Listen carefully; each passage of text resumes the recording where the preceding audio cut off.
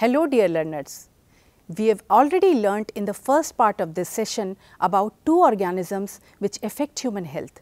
There are many such organisms which are either parasitic or pathogenic to the human beings.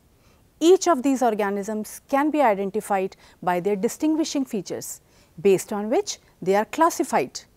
They live in a specific part of the human body and have precise food requirement. These organisms cause various diseases in the human body characterized by definite symptoms. The objectives of this session are to know about the Ascaris and Trichophyton which cause diseases in human beings, to understand their systemic position and habitat, to learn about the distinguishing features of these organisms, to comprehend the symptoms of the diseases caused by these organisms. Let us study these organisms, Ascaris and Trichophyton, and diseases caused by them. The materials required for this session are specimen and photograph of Ascaris lumbricoides, compound microscope, permanent slide of Trichophyton rubrum. Let us study the distinctive features of Ascaris lumbricoides through its specimen and photograph.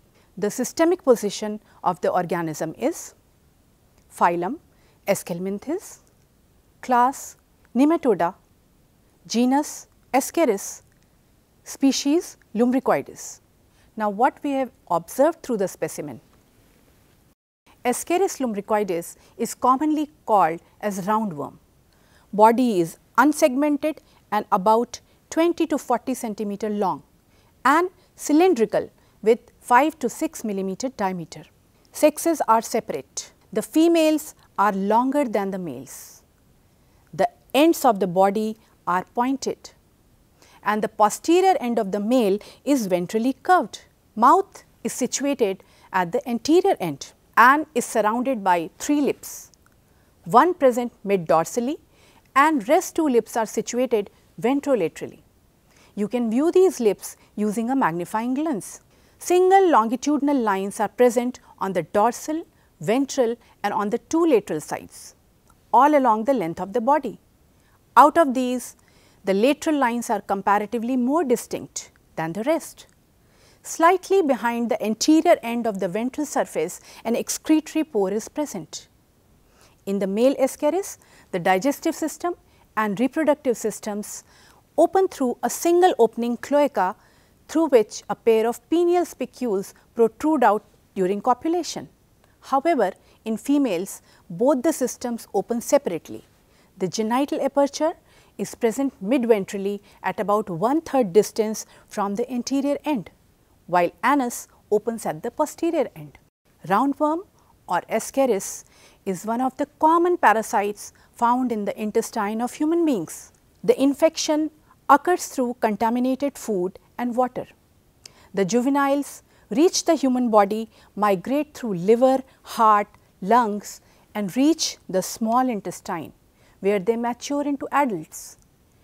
Adult worms present in the intestine cause constant mechanical irritation.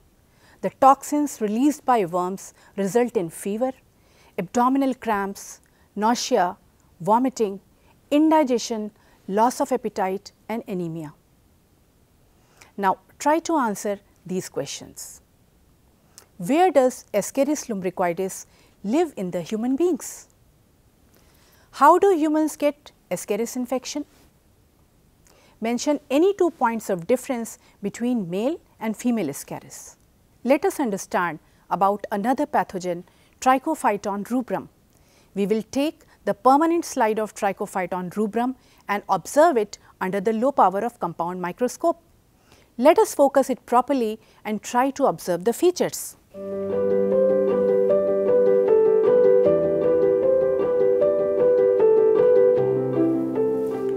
We can also observe it under high power of microscope. The systemic position of the organism is kingdom fungi, class Deuteromycetes, genus Trichophyton, species rubrum. Trichophyton rubrum is commonly called ringworm. It is a fungus that feeds on the keratin of human skin. In the slide, we can observe that the hyphae of Trichophyton rubrum are waxy and glabrous to cotton-like. The unstained hyphae vary from white, yellowish brown to reddish brown in color. Ringworm is a contagious fungal infection of the skin.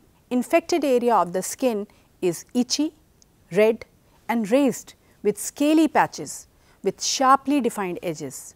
It is redder on the periphery than in the center, creating a ring-like appearance. Therefore, it is commonly called ringworm fungus. Trichophyton rubrum also causes athlete's foot, tinea pedis, that usually begins between the toes. It commonly occurs in people whose feet become very sweaty when confined within tight-fitting shoes. Signs and symptoms of athlete's foot include a scaly rash that usually causes itching, stinging and burning. These fungi can be transmitted by direct contact, by contact with infested particles of dead skin, nails, hair shed by the host, and by contact with the fungal spores. Now, try to answer these questions. Why is Trichophyton called as ringworm fungus? How is Trichophyton transmitted to the human beings? What is athlete's foot? How can one acquire this disease? Now, let us quickly recapitulate what we have learned today. Today, we understood the distinctive features of two important pathogenic forms, Ascaris and Trichophyton, a worm and a fungus, respectively. We also learnt about the symptoms of these diseases and the modes of their transmission. I hope you have understood all the details well. Thank you.